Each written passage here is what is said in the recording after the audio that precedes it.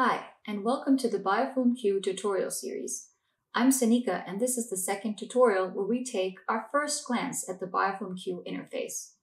Here, we will learn what we can do with BiofilmQ. In the previous tutorial, we downloaded and installed the BiofilmQ software. In this tutorial, we will be using sample data which can be downloaded from the link in the description below. If you haven't already, go ahead and download the selected files. Let's jump in and start exploring BiofilmQ. First, we'll import the sample data by clicking on Browse in the Experiment folder panel. Once you have the right directory that contains your image,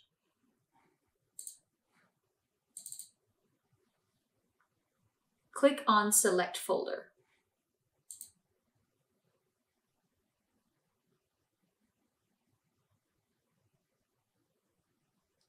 Now that the data has been imported, I'm going to walk you through what you can see on your BiofilmQ workspace. On the top left-hand corner, you can see the Experiment folder panel, which contains the location of your data. In the middle is the status bar, which shows you the progression of your current task. And the panel in the right-hand corner shows you some properties of your experiment folder.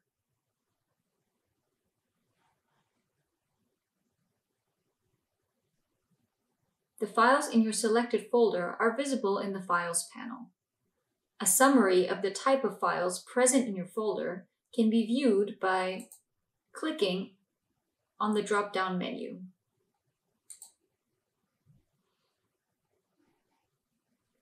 The Image Preview panel allows us to visualize the selected image during the course of image processing.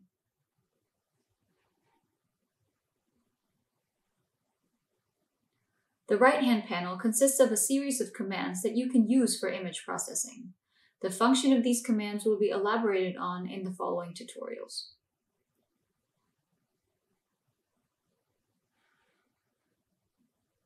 Our selected sample data consists of an image series with 7 time points.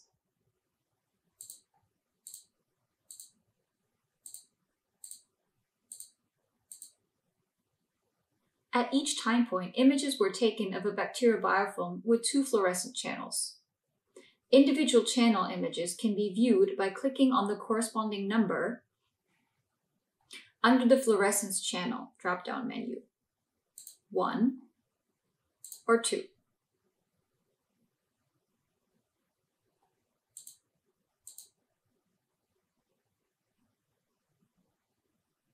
In our sample data, the first fluorescent channel represents the constitutive reporter.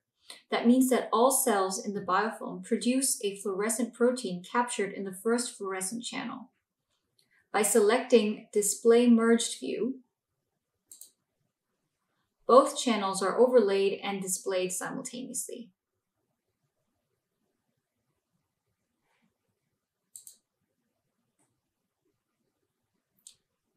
Images that show slight fluctuations between time points can be corrected for by applying the alignment function. This command will be described in another tutorial. Aligned images can be viewed by clicking on Display Aligned Image. If the alignment function has been applied, there will be a tick on the box next to the image under the Files panel.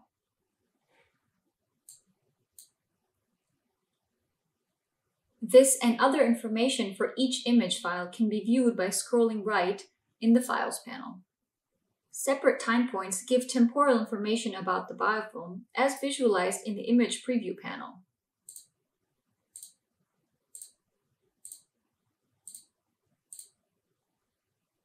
Spatial information for each time point can be viewed in the form of a Z-stack. This can be viewed by clicking on Show Z-stack. This opens a slider that can be moved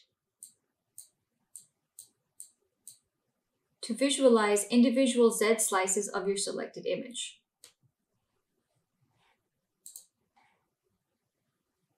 By clicking on Ortho View,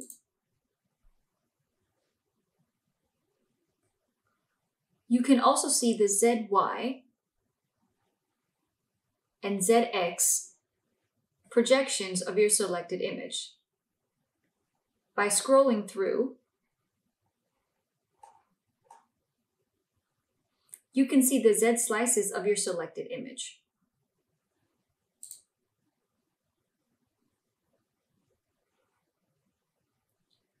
The scaling option allows you to change the voxel measurements if they were imported incorrectly.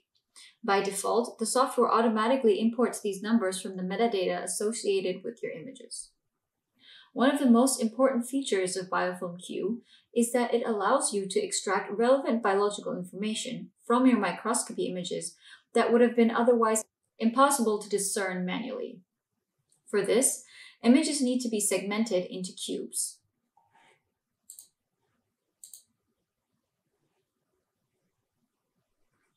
Each image file can be segmented by executing commands provided in this right-hand panel. The image analysis workflow will be covered in further tutorials. When BiofilmQ has performed segmentation on your selected image,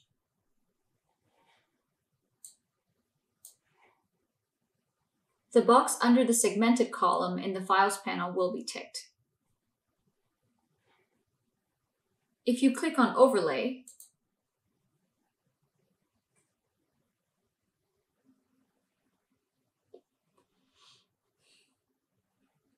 you will be able to verify if the segmentation has been done correctly. This orthogonal view shows Z slices with ZX and ZY projections. By scrolling through,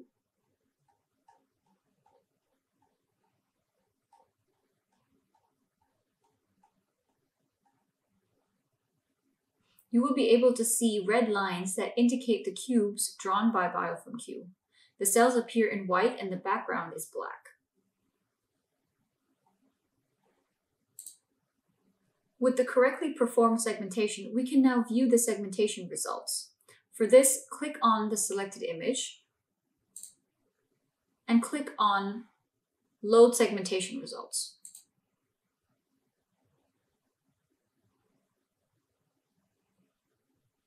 The analyzed biofilm has various properties that can be visualized to interpret biological relevance from the processed images. For example, if your second channel captures fluorescence from a genetic reporter, using the parameter intensity for the second channel,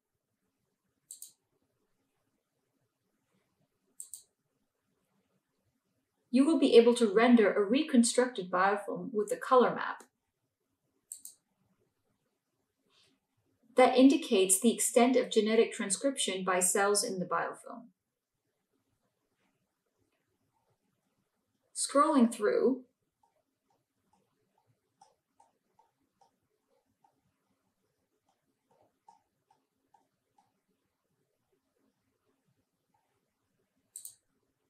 you can see that the cells are colored differently according to the intensity of the fluorescence that describes the extent of transcription by your selected genetic reporter. This variance in intensity can also be plotted by using the command plot to open a histogram. This histogram shows the frequency of cubes with varying intensities that occur in your selected image.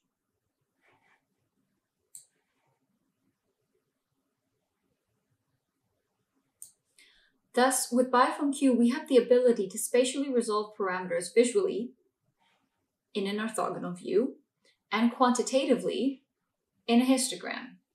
This was a quick view of the BiofilmQ interface. To learn more about cell segmentation and the various commands associated with biofilm image processing, take a look at our other tutorials.